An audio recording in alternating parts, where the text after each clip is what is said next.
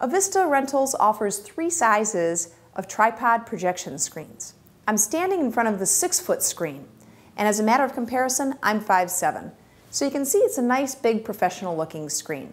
We spec this out for groups of 50 people, but you can certainly use it for slightly more or less than that, depending on the layout of your room. We offer a 7-foot size and an 8-foot size as well. I'm going to show you how to set this screen up and take it down, and I'm going to use the 6-foot screen for demonstration purposes. The 7- and 8-foot screen are exactly the same mechanically, they're just bigger in size. This is the 6-foot tripod projection screen closed.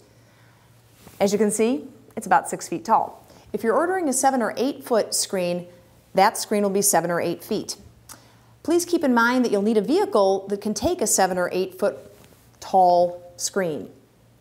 It works fine in an SUV, a minivan, a hatchback car, and often sedans have a hole in between the trunk and the back seat that you can also slide this through. But just think about that a little bit before you come to pick it up if you are ordering one of the larger screens. Let me run through how to open this screen up for you. It's basically attached for easy transportation, and you can carry it with this handle. It's a nice heavy-duty screen.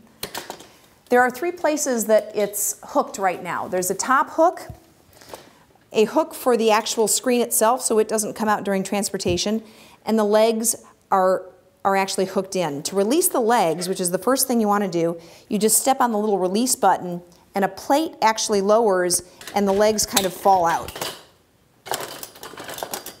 The next step, once it's self-supporting, is you want to release the top hook.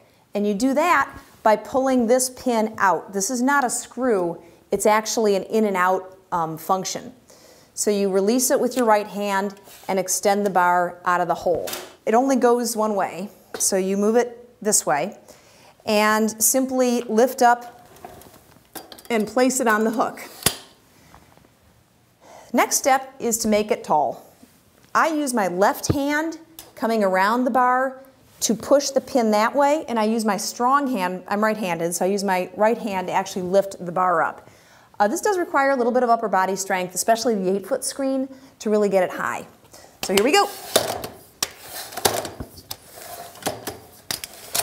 Okay, so there are little holes in the side bar here that the pin goes in and out of. Lastly, you can adjust the bottom height of the screen as well. So if you want to get it higher or lower, the way that you do that is, again, this pin right here pulls out. So I'm going to pull it out and move it up a little, and if you can have it pop into one of the holes.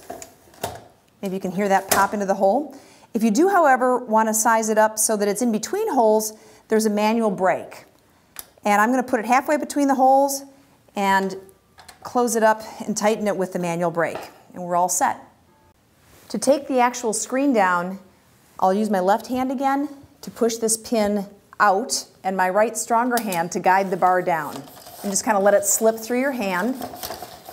And when it gets down to within reach, you take it off the hook, gently get it back in the cradle, and rotate it. There is a pin that fits nicely in a hook so that this screen doesn't come out during transportation and get damaged.